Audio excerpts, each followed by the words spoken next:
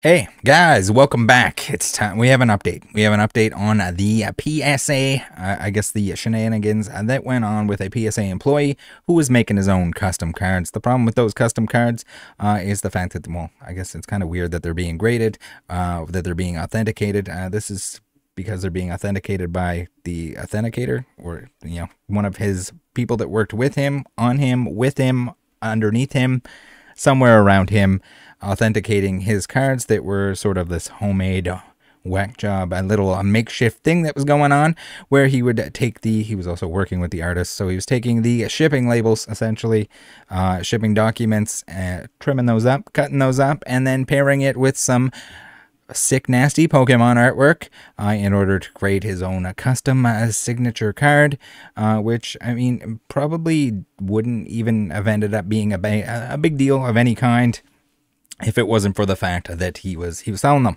He was trying to make money off of them. The artist didn't like that. The artist did not know what was going on. It's pretty shady. I'd be pretty upset if I was that particular Pokemon artist. They got kind of it's pretty disrespectful, especially someone that's working with these artists at events or organizing signature events and stuff like that. You would think you would know better. But anyway, we have the update. And then we had a statement by PSA saying, "Hey, we're actively making something right. We're doing it. We're making it up to the artist." They didn't reach out to the artist at that point in time. Hopefully they do. Hopefully there's an update video for that in the future. But there's a whole lot of like sketchy, weird stuff, and it all leads into, why would you grade that as a grading company? Why would you allow someone to send in counterfeit cards, bootleg cards, counterfeit cards, unlicensed cards, just because they're signed? I don't think, I personally, I don't see the gain in it for them. I think it's pretty embarrassing that PSA would grade anything of the sort, whether it's altered, whether it's trimmed, whether it's anything like that. It says cut on it, or it says card on it, instead of saying some actual information about an actual trading card. Just don't authenticate it. Then people will stop going and getting that stuff signed. The low volume amount of stuff. It wouldn't surprise me if that PSA employee had submit more of those cards than anyone else or everyone else combined. So it was kind of a little loophole. It was a little tricky dicky loophole where he was making some side money on top of his PSA salary and or wages. I'm not sure how he was paid. Doesn't really matter. Regardless, shouldn't have happened. But now we have a little bit of an issue here where people that have sent in their cards, their autographed Pokemon cards, and are just hoping to get them back, hoping to see an update, are not seeing any update. So I don't know how much that one individual was absolutely authenticating everything, whether or not he authenticated his own cards, whether it was someone else. But it seems like it's all come to a halt. So we got to speculate here a little bit. Was it because he was doing all of it? Was it because he overlooked everyone else? Was it because other people were involved and got in trouble and now there's just no one there to authenticate anything? I'm going to assume that this doesn't mean anything to do or isn't going to impact sports in any way. I guess we saw something similar to this where with the old Steve from BBCE, with the pack grading, the Pokemon pack grading. I don't think Steve should be doing anything for anyone. I don't think anyone should want to be associated with, even if it's hidden and kind of behind the scenes. I personally, if I had a grading company, I know, yeah, it'll be a cold day in hell when Rattle has his own grading company. But if I had one, if somebody, okay, so clearly, it's not if someone messes up. It's if someone has the intention to deceive, to do something shady, whether it's to put your baseball player wrap on something that you said that you wouldn't authenticate a single box, but you have it in a cardboard box, and you're going to do that. You probably got a big payout. You probably got a motorcycle or something, and all of a sudden you'll do it. So like, just if someone's shady like that, they shouldn't be touching any. I don't give a shit how many baseball cards and packs he's stuck up his butt. You just don't know. Why would you ever want him to be doing any of that for you? And then there's the argument, like, who else is gonna do it? Who's gonna do it, Rattle? Who's the next BBCE? Who's the honest one that isn't taking motorcycles? Who are we gonna hire? Who's gonna do the job? I don't know. maybe you had to pay more money. You definitely have to pay a lot of money for expertise in the hobby. No one's going to be 100%. I'm not expecting someone to be perfect, but if they're blatantly ripping people off, if they're taking bribes, if they're whatever the hell you want to call this, chopping stuff up, you probably want to find somebody else. Now, it might cost you a lot of money. I know grading companies do not like to pay a lot of money. They would rather have their minimum wage, sorry, not quite minimum wage, slightly above minimum wage, slightly above McDonald's wage employees just shoveling through cards as fast as possible. But that's the thing too. There's got to be some kind of happy medium where you're paying enough that you get the expertise that you actually need. No, I don't expect anyone that's like an actual expert. And that's why I say, guys, make sure you know the stuff yourself. You cannot rely on the grading company to authenticate something. You can't rely on the grading company to grade something properly, because guess what? The person that's working there is not making much money. They don't give a shit. And as long as they're not getting in trouble because the grades are so far off that you can complain and the grading company has to do something, they're just going to go on their way. They're going to keep doing what they're doing. That's why you end up sending stuff in multiple times. And again, at that point, do you think the grading companies really give a shit? They get to charge you multiple times for the same card that you keep resubmitting so that you get the grade that it deserves, or maybe a grade that it doesn't deserve, but it's better than what it deserves. Regardless, here we go. We got the post here that says, I figured I'd make a post here since this seems relevant and might help someone before wasting their time. It seems like PSA has not been authenticating any Pokemon card autographs since their head authenticator has been let go, most likely due to the cut signature authentication debacle. So I'll have links to those videos down below if you haven't watched those and you want to watch those. I would suggest you do.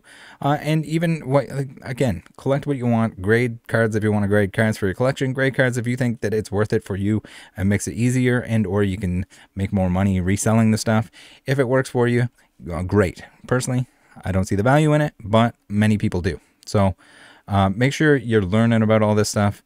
None of the grading companies are perfect. Some are worse than others. Some have done some very sketchy shit. Some have worked with some are still working with some very sketchy people. So just be careful. Inform yourself about the grading company, and just know that there is shadiness going on everywhere. Everywhere you look. Previous, currently, in the future, it'll happen. When there's money involved with stuff, there's gonna be some sketchy shit going down. Here, so he says, my whole submission was inconclusive, and they were mainly just Harada signatures. So I didn't know. I didn't realize they were sending stuff back inconclusive. So that's the thing too. If this stuff is tied up and you send it express, or you send it some sort of like value package, and they have to find somebody to replace the person or anything like that. Now, this might be a coincidence. It might just be inconclusive because they don't know, and whether or not that has anything to do with the person that got fired. Who knows?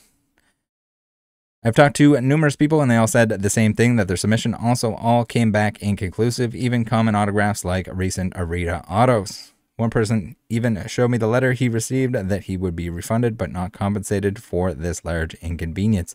I haven't seen the paperwork, but you would think that if you can prove that you were at a certain location, that you can show the receipt that you got something signed by the artist, anything like that, you would think that would be like, I would think that would, personally, I think that's more important than it being in a case and someone saying, yeah, that's authentic. You got to be careful. There's a lot of the like auto pen nonsense, signature robots, and I'm sure there's lots of people that can fake this stuff. I'm sure it's been faked many times. I'm sure there's plenty of counterfeit autographs that been graded by all of the grading companies. It's going to happen. Again, like the amount of expertise that would go into actually identifying, I mean, short of the fact that someone has receipts and like, here's him signing it, here's a photo of him signing it, here's me pulling my pants down while they're signing my card. If they have all the evidence there, if they have the receipts there, that makes sense. That's pretty easy to do. You can kind of match it up. Does it look like the signature is a legitimate one? But other than that, again, that's one of those things. It's also with all the personalizations. I don't understand why anyone would want a wiped card. I don't know anyone. Does anyone want like wiped cards? Like the weird, like under not great pretenses, or ones that say like to trainer or like to Charizard. Like it feels dirty to me. Like I personally wouldn't want to own any of that stuff. I don't know. A lot of these Pokemon artists, the ones that the signatures that are getting authenticated and everything else, like I get it. Maybe not everyone can make it to an event, but especially with the Arita stuff, like, man, he's been at so many events. Like, surely there's got to be something that will be remotely close to you if you really want that, and you're paying the extra to go get to have somebody else have one and authenticate it. You would think that it would probably be around the same price, and the experience difference is night and day. Another user wasn't so lucky since he submitted a couple cards through a middleman and did not receive a refund. Oh no, yeah, that would suck. A few other user confirmed that the head authenticator was fired. Hopefully they hire someone new soon, but many people seemed irritated and mad, and there has been no public response about this. TLDR, hold off on sending PSA for auto authentication. So that's the thing too. Just if they need to delay it, if they're like, hey, we need a month, we don't know when it's going to be, maybe it'll be a month, we'll update you when we know. Do you want us to hold your cards here, or would you like them to send us? We can refund you, send them back, refund the shipping cost, and we'll open it back up. Or they shouldn't, like, probably just not be accepting submissions whatsoever. Again, I don't know what the exact story is here, but it seems like the most ridiculous of ridiculous. So we got Brant who says that's disappointing. There are multiple people here who could do that job and not cut out signatures. That is true. I mean, that's the thing. Are they going to pay anyone that's here? Are they going to pay any of these people enough to do that? Maybe. I mean, maybe in that position, maybe that's one that allows for a little bit more, I guess, garnishing. Not garnishing. What's the opposite of garnish? Higher wage, not garnish. Garnish is when they like remove it. All right, we're learning. But regardless here, we have a little bit of confusion going on. There's a lot of people that are saying, hey, what's the problem? There's such a problem with this. There's a lot of stuff like, okay, so you see the comparison. You know damn well someone's going to make the comparison. They're like, oh, yeah, but look at all the cutout Abraham Lincoln autographs. Well, that's a little bit different. Unfortunately, old Abe is not with us at this current time, and he can't sign your T-shirt. So a little bit different if it's something that like it's, I mean, I don't know, there's probably a cool down where you shouldn't be taking signatures of the dead and ripping them off of documents and turning them into trading cards and stuff like that, or any sort of signed memorabilia. It's too soon. Not for Ape. I guess he's been gone long enough that maybe that makes sense. It's still weird to me to have like chopped up documents put onto stuff, but to each their own. I mean, people want to collect different stuff. There's a lot of people in here. So a little reminder that essentially a Pokemon artist is not allowed to be paid directly for their signature. So they can be paid an appearance fee. They can be paid for being at an event.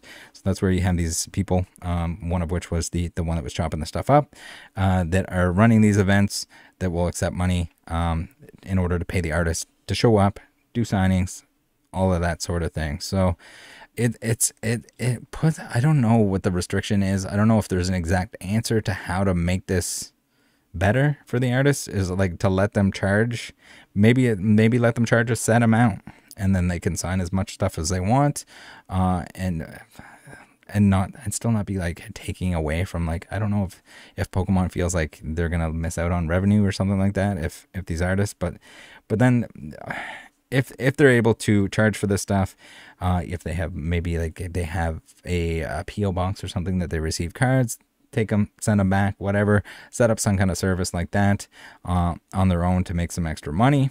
I mean, I don't think that's a bad thing. Is it probably less likely to be exploited, but at this point in time, if you got to jump through a bunch of hoops to get the autographs, you're going to have the G-ballers that are wiping, that are reselling this stuff when they shouldn't, that are getting to trainer and then immediately flipping it on eBay, which some of them, I mean, that in itself is they'll find it disrespectful. But also the fact that I think the worst part is the fact that the artist is not making the money. It's just some dude that Doesn't want to get a 9 to 5 that's going to Pokemon events, getting stuff signed and flip dipping it. But again, I don't know what the exact answer is, but this is not it. I don't know what it is. The people that like just have some common sense. Don't cut stuff up. Don't like, if you're doing like, surely this person knew that it was gonna upset the artist had they found out about it. Maybe they didn't think that they would ever find out about it. Maybe they didn't think they were doing anything wrong to begin with or at all. But I kind of think they would have to. Surely they knew, at least deep down a little bit, just a tad. They must have had a gut feeling like, hey, I probably shouldn't be doing this. But who knows? Let me know what you think, though. Let me know why you aren't in the Discord. Join the Discord. See you next time. Bye.